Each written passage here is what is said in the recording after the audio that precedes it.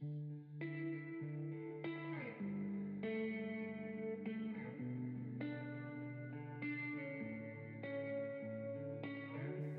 is a podcast by WellHouse Church, where personal spiritual growth is fueled through a variety of practices rather than a single prescriptive time of devotion, where we discuss different spiritual practices that help us be more present with God, others, and ourselves. What's going on, practitioners? What up? How we doing? How we doing? I'm doing okay. I got a nice vodka tonic here, or a vodka soda here. Yep. It's a nice summer, refreshing kind of thing. Yeah, so for anybody wondering, it is currently 10:15. In the evening. Yeah, in the evening. Not in the morning. Like, we're pretty tired, and we were like, hey, a cocktail might be nice. Yeah, a little highball. Yeah. It's always a nice way to end the day. Yeah, so went downstairs after recording Let's Talk and made us a little cocktail and coming up here to talk about praying the scriptures. Which is super cool. I don't know. I used to do this a lot. What? Praying scripture. I used to do this a lot. But there was a book. I can't remember who wrote it, but you remember that book that Dad gave us, Praying the Bible? Yes. Did you ever read it all the way through? It did. It's a little bitty book. I wouldn't Yeah. even call it a book. It's more like a booklet. Yeah, it was more of a booklet. It was like 60 pages or something like that. Yeah, I think I read it in like an hour. Yeah. I never read it all the way through, but I remember thinking like, yo, this is some good stuff. Yeah, that stuff, that's not unique to him. No. There are a couple things in there that are unique to him, but by and large, praying the scriptures is like an ancient thing we've done forever. Mm-hmm. I mean, that's what the Psalms were. Yeah. They were prayers and songs. Yeah. I mean, we've been doing it forever. Yeah. And then, like, even Jesus, right? He tells us, when you pray, pray this way. Our Father in heaven, hallowed be your name. So I do kind of, just because I just read the quote, it has nothing to do with praying scripture, but I love it. It's by Richard Rohr. Oh, I read that quote. Yeah, it doesn't have anything to do with praying scripture, but it's so great, good. It's a great quote. For Jesus, prayer seems to be a matter of waiting in love, returning to love, trusting that love is the bottom stream of reality. Yeah.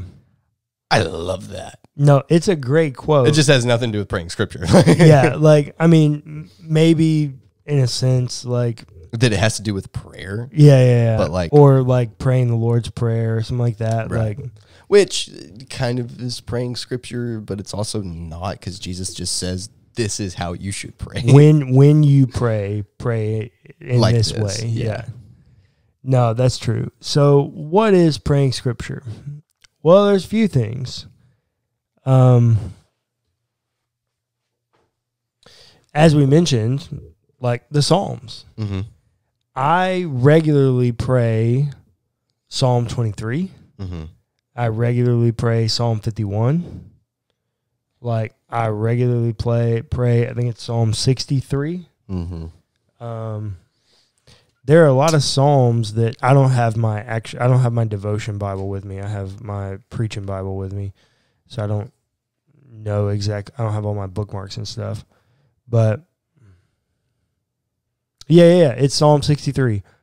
Oh God, you are my God. I seek you. My soul thirsts for you. My flesh faints for you, as in a dry and weary land where there is no water. Like, I pray that all the time. I regularly pray because it's in my liturgy for praying for my fixed hour prayer. Mm-hmm. Psalm 119. Your word is a lamp to my path. Or The a lamp acrostic to my feet. psalm. Yep. I regularly pray that. Yeah. I also pray Psalm 121 a lot. I lift my eyes up to the hills, right? Yeah. Yeah, there are a lot of things like that. And a lot of times people don't realize, well, to some extent, and I don't know how to say what I'm trying to say. It's not actually praying scripture, but it's very adjacent to this idea. Have you ever been like in a place where like you walk in and there's a ton of people praying, like went to a prayer meeting and you walk in, there's a ton of people praying, and like right when you cross the threshold, you just like feel the presence of the Lord? Oh, yeah. What's the first thing you want to do? Pray. Oh, okay. I want to take my shoes off. Oh, because it feels like holy ground. It's holy ground. Yeah. It's like, well, that's not really praying in Scripture, but like Scripture has influenced me in that way. And it's the way in which I pray, right? I mean, it's a traditionalist kind of thing, right? Like, kind of liturgical in the sense like this is holy ground. Let me take my shoes off. But like, that is influenced by Scripture. So in a way, I kind of get what you mean.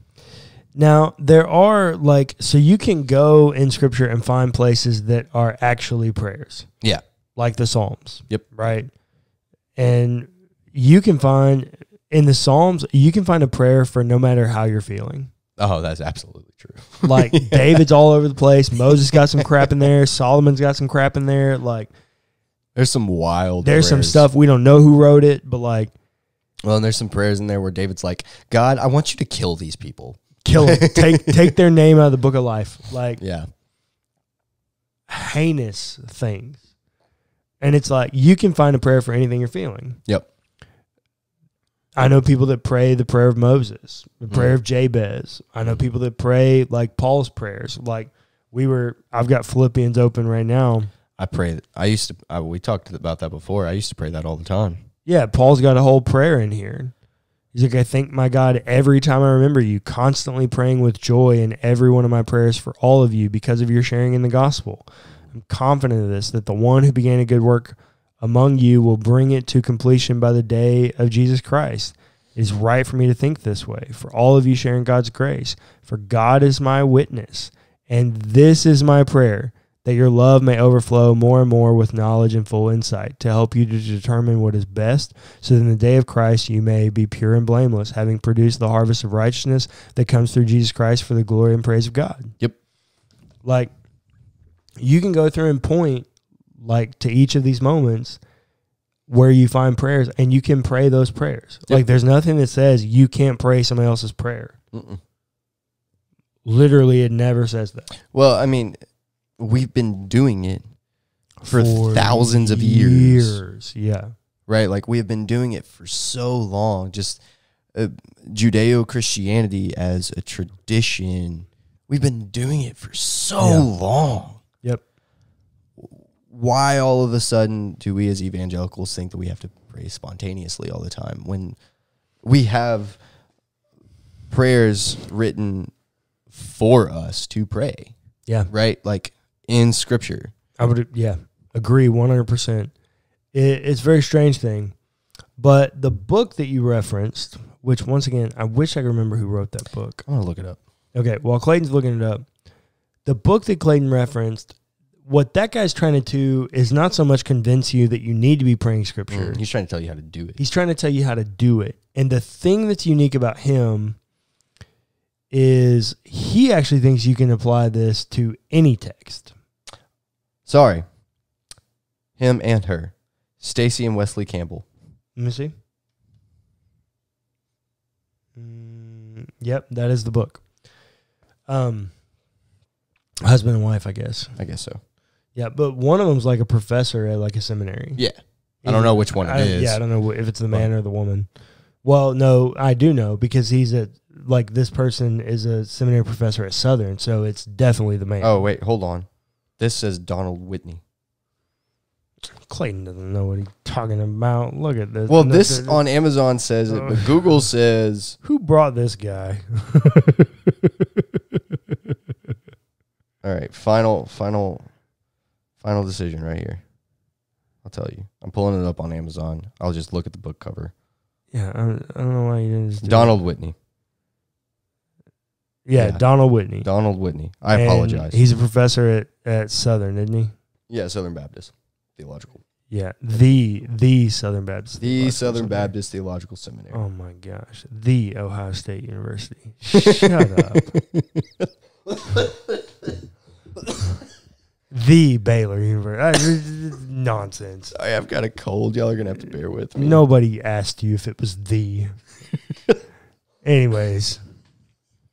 Clayton is dying over there. It's so funny because if you ask somebody where they went and they went to Southern, they're like, I went to the Southern Baptist Theological Seminary. No, you didn't. Like, you went to Southern Baptist. Like, that's where you went. It's just another seminary. Chill out. Yeah. Well, it is a very unique seminary. It is also, well, no, I can't really say that. It's not prestigious. It's not prestigious. There are some circles of which it is prestigious. There are some people that have come out of it that are prestigious. I would agree with that as well. But there are some circles where Southern is like the premier seminary to go to. If you come from a Reformed Baptist tradition, because you can't go to Fuller anymore. No, and they don't really want you going to Princeton because they think Princeton's too liberal. Mm-hmm. So it's really Southern, or what is that? Westminster John Knox. Oh yeah. Like that's the other one you could, or Calvin Coolidge. Oh, I forgot about Calvin Coolidge. Yeah. Like, anyways, we're on a rant about seminaries. Yeah, I could talk about seminaries for days, but so what Whitney's trying to do in this book is he's trying to convince you and show you how to pray Scripture no matter what you read. Mm-hmm. So when you sit down and read whatever you're reading. So if there's time, I'll show you how to do this both from an epistle and from a narrative. But like, I don't know. Let's look. All right, I got Philippians 1 open up here. Oh, wait, that's the prayer. Okay, let's just do Philippians 2 right here, okay? If then there's any encouragement in Christ, that's Philippians 2, verse 1, part A. I'm like, okay, if then there's any encouragement in Christ, I'm going to stop and pray this for a minute. Yeah. Do I have encouragement in Christ? Yeah, I do. I do. So let me pray about the things, like, let me acknowledge the things I have encouragement in Christ for. Like, I have encouragement in Christ that He's God of restoration. I have encouragement in Christ that there's redemption.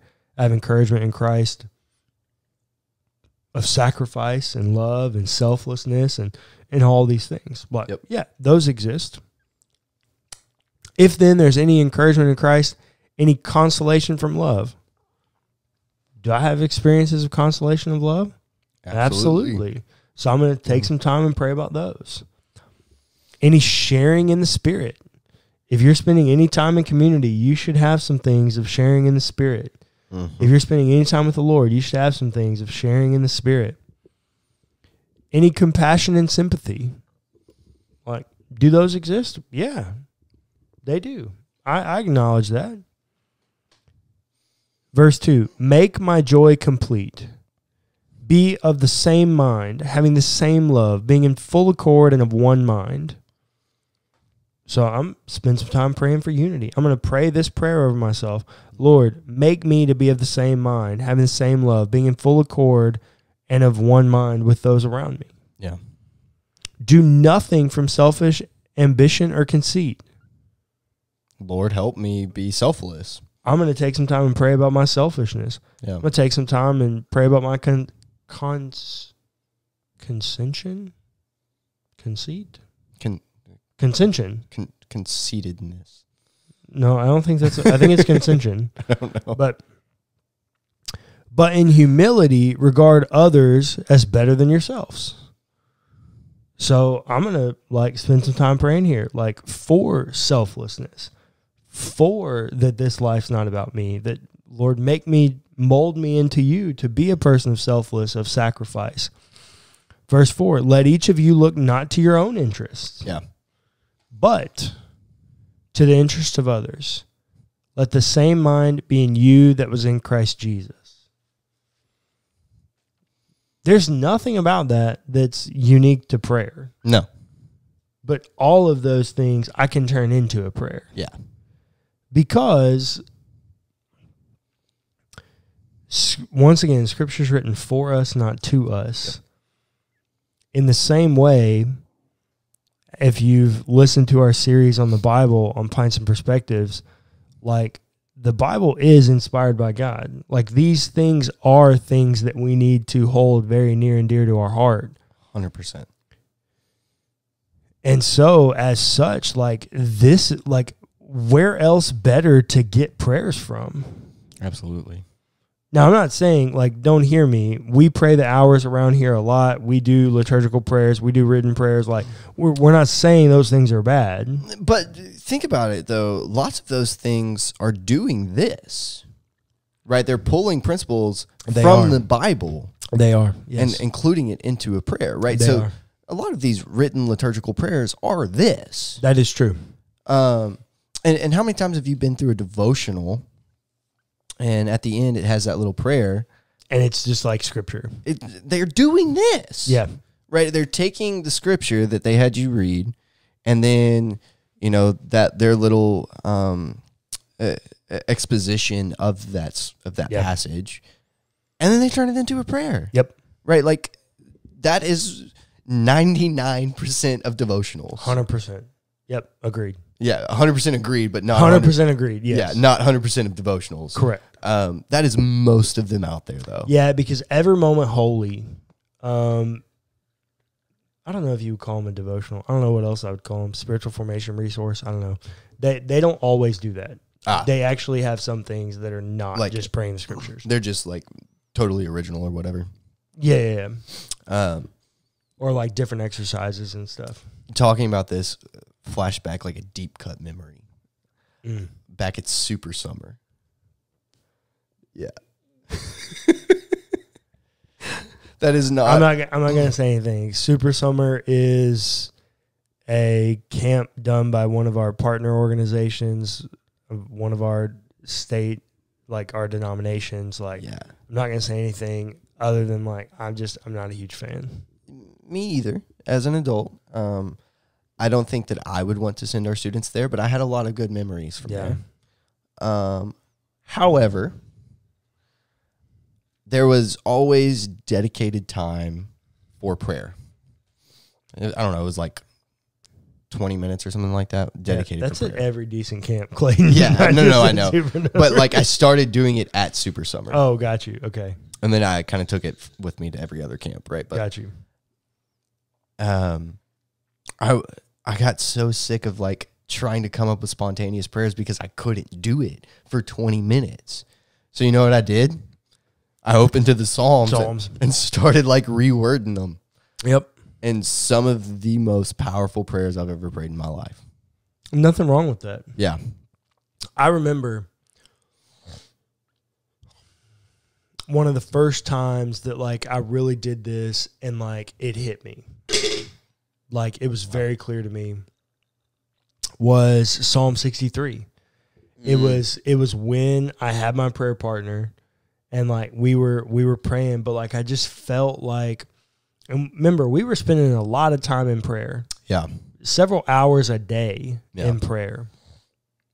And I just remember thinking like I felt like there was a block like between me and God. Like me and God were vibing. And like one day I just felt like there was a barrier there. Yeah. And I couldn't figure it out. I couldn't get through it. I spent like 45 minutes trying to get through and like I never got peace about it. And like I just really felt like I couldn't get through. And I just turned around and opened my Bible, like looking for some kind of inspiration or whatever. And this is one of the situations where I do actually recommend like maybe just open your Bible. It fell to Psalm 63. And so I picked it up and I started praying. And I'm going to read you the first few verses of Psalm 63 because they are powerful when you're in a moment where you're trying to seek the Lord and like you just feel like you can't get through. It's good stuff. This is what it says. Oh God. And this is a psalm of David when he's in the wilderness of Judah. So like once again, David in the wilderness, like looking for God. God doesn't seem to be near. In a literally desolate place. Yes. The wilderness and desolate are the same word. Yeah. Like it's literally a deserted, there's nothing there. Oh God, you are my God. I seek you. My soul thirsts for you. My flesh faints for you, as in a dry and weary land where there is no water. So I've looked upon you in the sanctuary, beholding your power and glory. Because your steadfast love is better than life, my lips will praise you. So I will bless you as long as I live. I will lift up my hands and call on your name. My soul is satisfied as with a rich feast, and my mouth praises you with joyful lips. When I think of you on my bed and meditate on you in the watches of the night, for you have been my help. In the shadow of your wings, I sing for joy. My soul clings to you. Your right hand upholds me. But those who seek to destroy my life shall go down into the depths of the earth. They shall be given over to the power of the sword. They shall be prey for jackals. But the king shall rejoice in God. All who swear by him shall exult, for the mouths of liars will be stopped. David, in a very dark place spiritually. Well, and physically too. And physically, yeah. Spends a ton of time just praying about his need for God. Mm-hmm. And in praying about his need for God, you can feel the tension in his words. Yeah. Like this urgency of longing and desire. But he devotes himself first to this moment of God, I'm looking for you. Yeah. And then when I find you, I'm going to ask for just a little bit for me. Hey, my enemies, I need you to take care of them. But first and foremost, I'm looking for you. That's one thing I love about praying the scriptures. One of the most powerful things I think is we can treat God as a genie in a bottle. Praying the scriptures reminds us that God's not a genie in a bottle. He's a God who loves us and is worthy of worship and praise. And it's in those moments of worship and praise that we find the love and grace of the God that we're looking for.